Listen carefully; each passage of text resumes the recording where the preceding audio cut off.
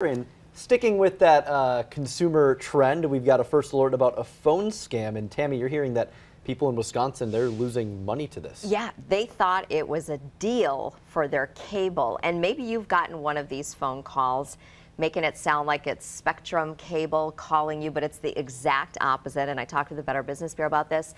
People are losing, in some cases, hundreds of dollars to these scammers posing as Spectrum Cable. Listen to one of these scam calls.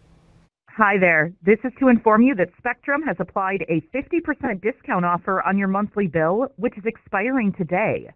That's just one example of one of these scam calls. So that voicemail then directs you to a phone number to call them to get that 50% off discount. And an investigator with the Better Business Bureau who I talked to explains how this scam plays out.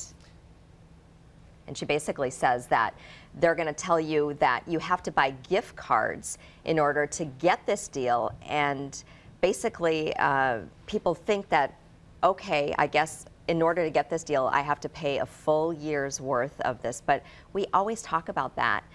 If you pay with a gift card, it's a scam. If you're asked to pay with a gift card, that's a scam. And that 50% off, that sounds like an incredible deal, but another big warning.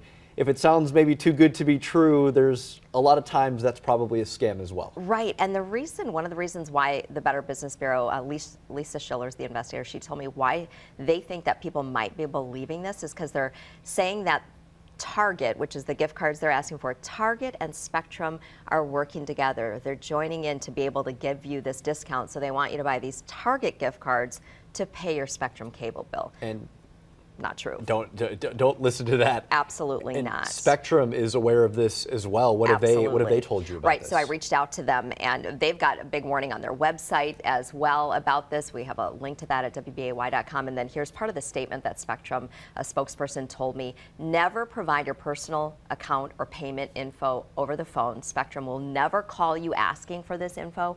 And Spectrum also doesn't accept payment through Bitcoin, gift cards. They do not accept payment through gift cards.